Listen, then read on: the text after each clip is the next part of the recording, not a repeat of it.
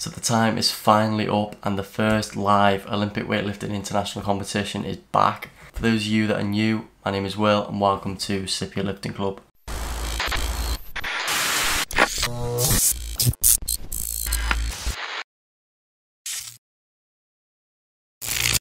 So the European Championships literally couldn't have come at a better time for this new channel built for you Olympic weightlifting followers, and what better way to kick things off than with a battle in the women's 64 kilo category between Britain's Sarah Davies and Romania's Loredana Toma. So looking at the lineup, obviously Loredana Toma, the hot favourite, listed 100 kilos to start with. Obviously we know this can differ, but what I'm also going to be keeping my eye on is Russia's Anastasia Anazarova and Lisa Schweizer for Germany, who might actually still be in contention with Sarah Davies, particularly in the snatch.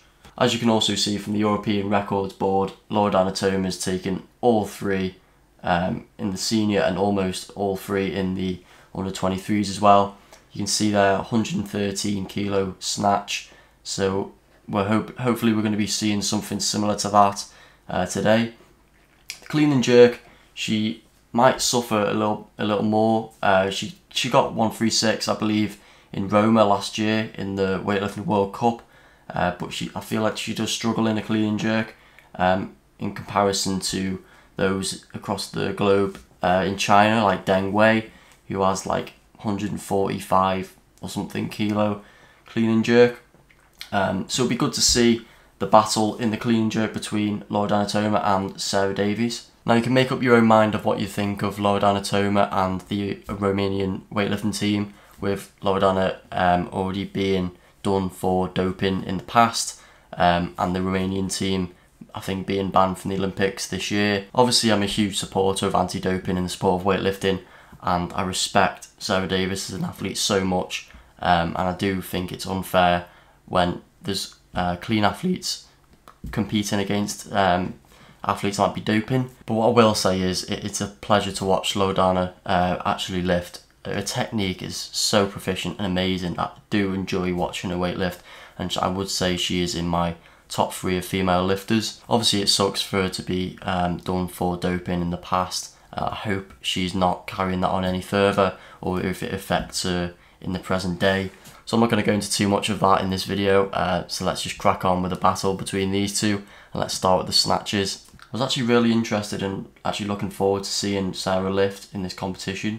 I was looking forward to seeing her put up some big numbers in this. I've been watching her training on Instagram. I can see how much gains she's had over this year or so. I really like Sarah. I think she's a true athlete, and she's a true inspiration for athletes and younger weightlifters in the UK and even any sport really. So Sarah steps up first with an open attempt of 96 kilos. I believe this is what she actually snatched in the final attempt in the 2020 World Cup. So you can clearly see there how much progress she's made over that 1 year and how much training she's done in between.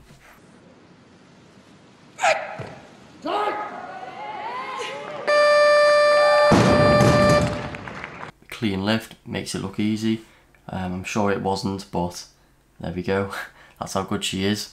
So Sarah steps up for a second attempt, 98 kilos. Loredana Toma yet to even come on the platform yet.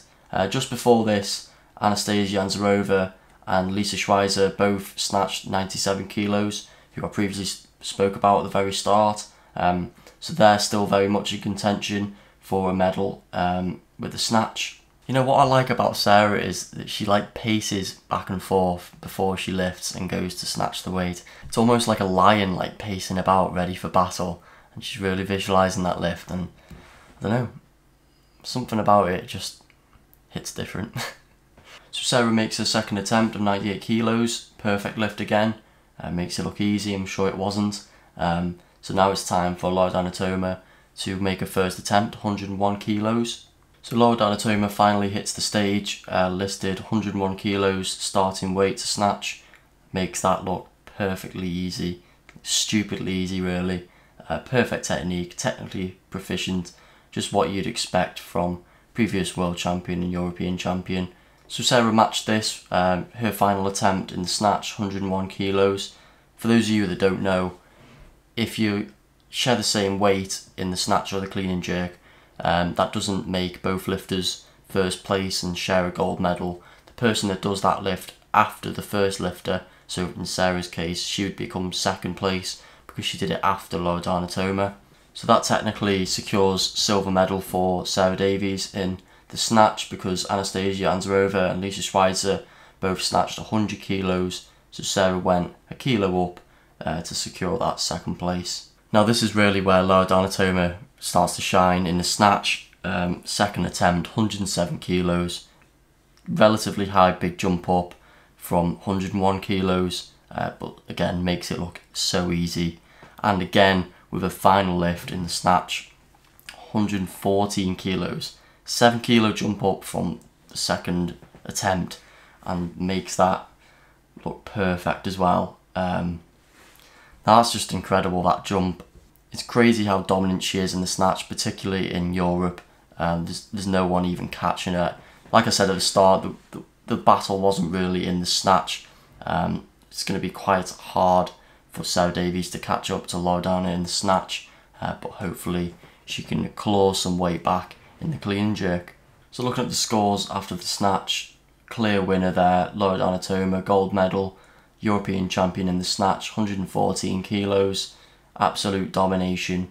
Second place, Sarah Davies, highly respected, 101 kilos. I believe that's actually her PB, so that's great for her. Third and fourth place, 100 kilos for the Russian and the German. So yeah, pretty expected leaderboard, I would say, coming out of the snatch. But I'm very happy for Sarah to equal her PB there in the snatch. All three perfect lifts, all white lights, so that's what we like to see. So I'd just like to reinforce how crazy those jumps were for Loredana Toma in the snatch. Those 7 kilo jumps, just phenomenal. You can truly see her global dominance really in Olympic weightlifting in that category. Obviously she's competing with Deng Wei up in the World Championships, so it was pretty predictable that she was going to do pretty well in the snatch. I just hoped it wasn't going to be too much of a lead going into the clean and jerk, because Loredana Toma can actually suffer in a clean and jerk. So in 2019 in the World Championships, she only managed to clean and jerk 128 kilos, and Sarah's PB clean and jerk is actually 129. So I'm looking forward to see what happens in the clean and jerk. I feel like it might be quite a good battle, but I was just hoping that there wasn't going to be too much of a gap between the two movements, because it's going to be hard for Sarah to claw those weights back, unless obviously Loredana bombs out or something like that. So moving on to the clean and jerks, everyone actually finished their lifts. The only 3 lifters left were Anastasia Anzarova, Sarah Davies and Loredana Toma. So Sarah steps up, makes that lift look perfect. I know she's done a lot of work with her jerks, so that's good to see that she's made a solid lift there. So Anzarova's second lift was also 122 kilos, but because she was second in line, that makes her third place in the clean and jerk so far. Loredana steps up, her first lift in the clean and jerk, 123 kilos. She makes that look perfect as well. You can see in her jerk it's slightly different to any other lifters. She has like a delayed front foot. When I jerk, if I slow down my movement, when I watch it back after I recorded it, I notice that the front foot does have a delayed slam compared to the back foot, but she makes it look really noticeable without even slowing it down. I believe that having a delayed front foot does allow you to focus on really getting that front foot out, but I'm not too sure why Loredana actually has such a slow front foot.